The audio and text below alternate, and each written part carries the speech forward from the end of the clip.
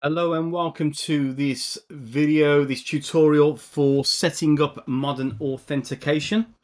Now today we're going to be doing a demonstration how to set up Modern Authentication with Trackit. At the time of this video recording, it's the latest version, Trackit 2021 Release 2. Of course, this will also ring true if you are still on Trackit 11.4. So if you're running Trackit 11.4 Service Pack 2, so when you go to Help and Session Info, you'll see 11.4.2.77. That will also give you the ability to set up Trackit with Modern Authentication if you're not ready to move to the latest version. So this is really going to be focused around the setup of the enterprise application in AAD. This obviously will be useful for other products that you might be using. So although we're focused and we're centric around Trackit, it may be useful for you using different solutions. So if you've got applications out there that are using email services, then you may have already moved away from things like IMAP and POP and MAPI and that sort of traditional authentication to EWS, Exchange Web Services, and a lot of you are probably using basic authentication with EWS. This at the time of speaking and recording this tutorial, that's still active at the moment, but that could get switched off, and so you would be having to move to this more secure environment. So it does make sense to be ready to move from the traditional authentication to modern authentication, and this is the reason why I'm presenting a demonstration for you. So as I said, it is all going to be mostly focused around the setup, and I've done some things just to prepare for that. So I've got a little text document which I've got, I've already given it a name of Trackit or TI20XX, but we are really trying to capture the application or the client ID, the tenant, the directory ID, and the client secret, which will enable me to configure the email services for the incoming mail for Trackit. I've also got the base URL, so that's already there, and I will just copy and paste that. But obviously, if everything's done correctly, you could auto discover and it will return that. But for the sake of speed, I've got that ready. So we're just waiting to add those three values into this notepad. So that's already prepared. Before I go into AWS, I'll just show you quickly my server. So I've got it on a VM there. So let me just close that one out, and we can see that in its full glory. And if we look at the incoming and outgoing emails and we click on New, this will give you the opportunity to start filling what type of mail type. And you can see there you've got those settings, but we've got the basic authentication, and we're looking to complete oAuth. And it's this information that we need to gather, and that's what we're going to be populating. So let me just move this off screen and let me bring on the areas I need in order to fill that. So let me just maximize all of this stuff here. Let's remove the bookmarks and let's expand that, and that gives us a bit more coverage. Fantastic, brilliant. Okay, so what we're going to do before I start filling in the information in AAD, Azure Active Directory, is we're just going to quick look at the Exchange Admin Center. So this is obviously where we've got all of our users set up with their mailboxes. I'm not going to show you how to create a shared mailbox. I mean, it's quite self-explanatory here. We can see on the home screen alone, it says add a shared mailbox. And if I go into my recipients and mailboxes, you'll also see I've got the ability to add a shared mailbox there. But I've got a list of all of my users, and for this demonstration today, I'm going to use this shared mailbox called Demo Support, and you can see the email address that's associated with that. So I'm going to be doing the enterprise application configuration here inside of AAD, Azure Active Directory. So here's the admin center. Now it could be quite easy to fall into the trap of looking at the left hand side and clicking on enterprise applications and registering an application there, but I don't advise in doing that. If you follow this procedure, you should be quite successful first time round in the configuration and setup of your enterprise application. So to do that, go to Azure Active Directory and click on that, and that will present you an overview of the areas to manage. So you can see also enterprise applications here, and this is a shortcut to lead you there, but I don't want to come into here. What I want to do is I want to register an application. So if we go to app registrations, this is the place to go to register the application. You can see I've got a couple there already created, but we're going to start again from scratch anyway for this.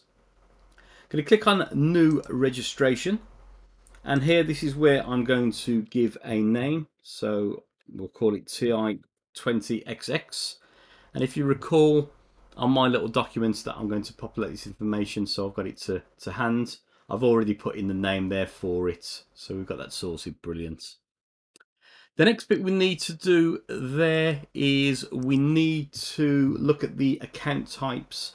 Now this is going to be obviously business specific, so whatever fits your scenario and makes sense is what you should probably select here. I'm going to go for the multi-tenant, as I've got a few networks here and it will come in handy for me to select this particular setting for my account types. Now importantly, you have got here a Redirect URI. I'm not going to explain what this is. You can see the words here that explains what it's about, and this is optional, but for tracking purposes we're going to select this setting here and we're going to populate it with this URI. And at this point I'm going to click on register, and that's going to create the application in AAD for us. Now you can see here the first stage has been complete, so we've got some information that we need to use. So in the essentials we've got the client ID, so I'm going to copy that and I'm going to put that onto my notepad. So here's my client ID. Second thing I've got here is my directory ID, so the tenants. So I'm going to click and copy that onto notepad as well. And then all I need now is the client secrets to complete that. So what I'm going to do before I start populating the area for the client secrets, I just need to do a little bit more work in the configuration. So under manage, you will also see there is an area called manifest. So if I click on manifests, you will see here I've got this JSON representation of some of the configuration, and if I scroll down to an area that says required resource access, so we can see here on line 47 I've got this already populated with some scope. Now the square brackets here, this is obviously the area for required resource access. I need to add some more code for that, so I'm going to click on the enter and I'm going to paste that in. And importantly here, now I've added the role, I'm going to put a comma there so it separates it from the scope. So very, very important if you have got a couple of configurations within a section of your code, is to make sure you've got some commas to separate that. I will save that.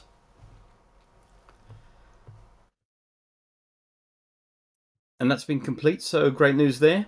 Before we do the client secret, I've just got one more thing I need to do, and that is to go into the API permissions. Now if I go into the API permissions, you can see there's some stuff in here already. Currently at the moment we've got full access as app, so that's the only supported permission at the moment. There will be some more being developed for Trackit, but at the moment, as you can see, that's already set there. And it has a status of not granted for TNSM tests, so it's not granted for that domain. What I need to do is I need to grant admin consent for that. So we can see at the top here where we've got add a permission, I can click on this part here to grant access or consent. confirm the message to say that I want to do so. And we can see that's been successful, and I've got the little tick to grant access. So that bit's done, and now it leaves me to go onto the final stage of setting up my enterprise application, and that is to go into the certificates for clients and secrets.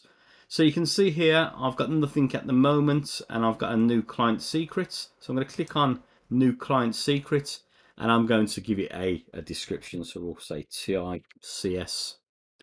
Now this used to allow you to put a unlimited expiry. At the moment that has now been, from the front end, it's been limited to 24 months. So you can't go beyond 2 years.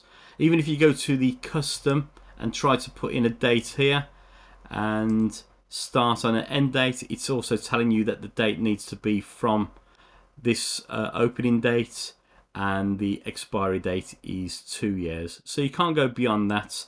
It is best practice, and as you say, recommended to sort of do it and change it every 6 months. We're going to do it for 2 years on this one. In fact, I'll just do it for the recommended amount of time, because I'm going to delete this after this demonstration. As I said, it's only just a tutorial, so all of this stuff won't be accessible thereafter.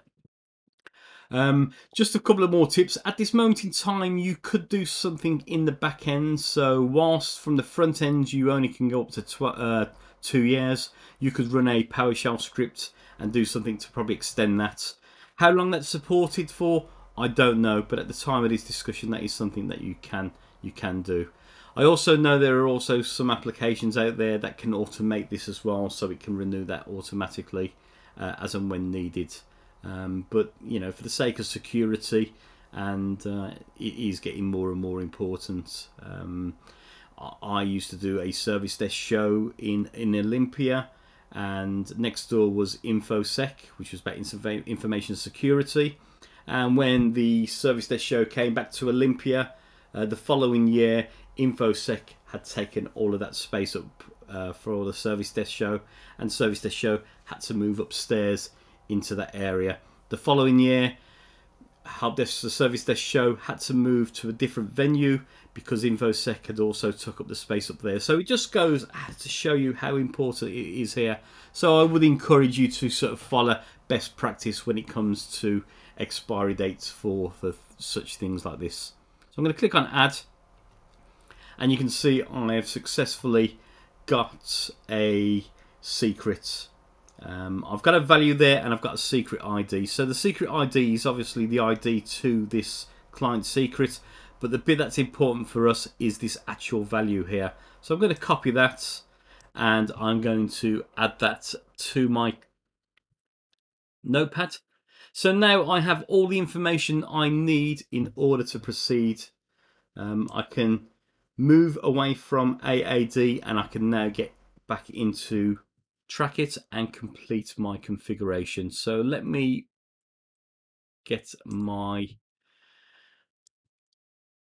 VM on screen and expand that. And the first thing I'm going to do is I'm going to enter a user account name. So from my admin center, let me go into demo support, and let me copy that mailbox. So we've got demo support there. The next bit I need to do then is I need to get the application ID. I'm going to copy and paste that into there. The client secret, which was obviously the last exercise we did on the enterprise applications. And then finally, the tenant ID. And I can put that there. Now, I don't need to know the Exchange Web Services URL. I can click on the Auto Discover, and this would, after 10, 20, 30 seconds or whatever, it will actually sort of go out, poll that, and return that in there for me. But for the sake of speed, I'm just going to copy and paste the record I have got. And then finally, just going to test the connection, and if this is successful, I should get a little green bar up here just to confirm that. So let's test. And we can see here the connection has been successful. Total unread message count 0 because there is nothing in this mailbox. But that is simply how you set up the configuration for Trackit using Exchange Web Services with oAuth. And as I said, you can use this also for Trackit 11.4 Service Pack 2, and the setup of the configuration for the most part is something you can follow for your other applications. And this concludes the demonstration and the tutorial of configuring that. I hope it's been useful, and thank you for watching.